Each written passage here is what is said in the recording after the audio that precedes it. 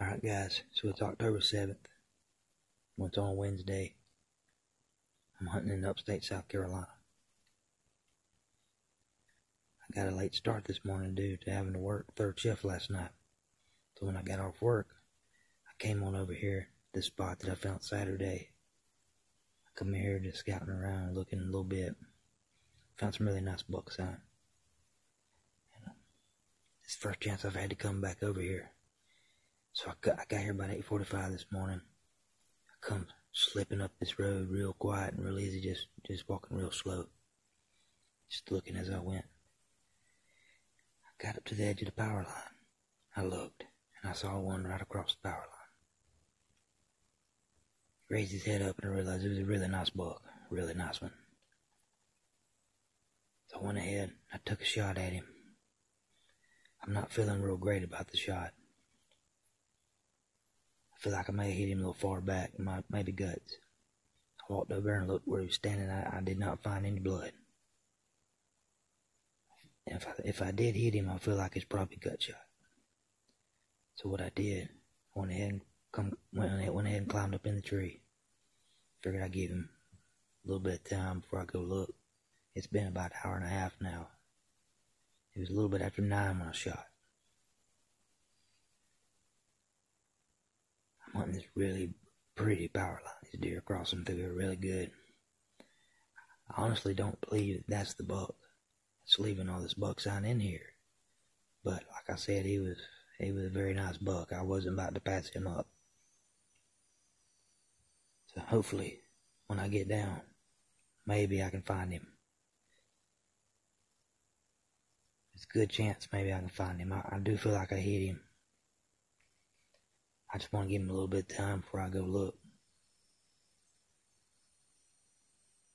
This is what the power line looks like that I'm sitting on. I got this little white oak right beside this pine tree I'm sitting in. It's a really beautiful place to hunt. A lot of deer here. Right there's where I think the big boy's hanging out. I think he's gonna come out right there. There's a really nice scrape. He's breaking limbs above the scrape, head high. He's coming out. I think he's coming up out of that hole right there. The scrape's right up under that limb right there. And he's working that side really good. Really good. There's several trails over there coming out of those woods. What it is, it's hardwoods mixed with pines. And I can hear acorns falling over there really good. So there's a good chance I can see another deer here while I wait. But you never know. Deer do have a mind of their own. I really hope I find this buck. He's outside the ears. I believe he's got about 15, 16 inch spread on him. Probably a good 8, 10 inch tall rack. He's a pretty decent buck. I'll keep you guys in touch for what happens. Just bear with me. Hopefully we find him. Alright guys. So it's been 3 hours now. Right now it's 12 o'clock. I feel like it's been enough time that if I did hit the buck, he should be down or dead. So I'm gonna go ahead and climb on down now and go check it out. See if I can find him. I'll let you know as soon as I know anything. Well guys, it appears as I missed him. Which honestly, I'm glad I did miss him instead of making a bad shot. That's definitely a better situation to be in.